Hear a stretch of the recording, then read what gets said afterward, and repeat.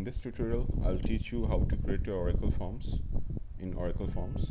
So start the Oracle Forms first, and after that click on the file menu to connect to the database. Type your username and give your password and connect to the database. Oops, I gave the wrong password. You must give the correct password. After that, rename your module name with your form name, for example EMP form. Then click on the data blocks node on the navigator and then click on create button. Here the window comes and will ask you to create a new data block using a data block wizard or build a new block manually. So you should select the first one, because in this tutorial I'll teach you to create the form through wizard.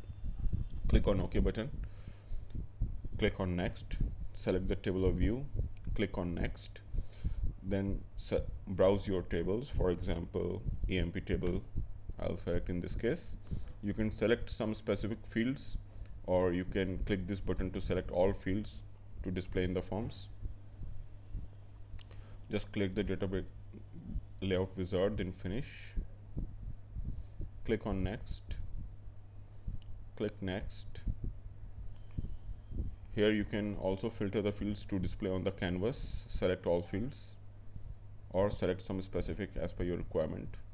You can rename here, and you can rename the titles on the form itself. So I'll just click next here. I'll edit in the form later. Here is the layout of the form. Form is a form layout and the tabular is the grid layout. So I'll choose the form layout. Next, you can give the title here, for example employees. Next, finish. Here your form is ready in a just simple way. And you can modify the title names here also, like you can give here like EMP code for example, and then click anywhere and it will save. Now you can simply run the form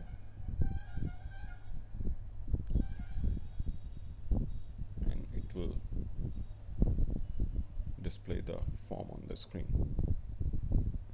Your form is ready now. You can query here by clicking this button, execute query, to display the existing data. The form is ready.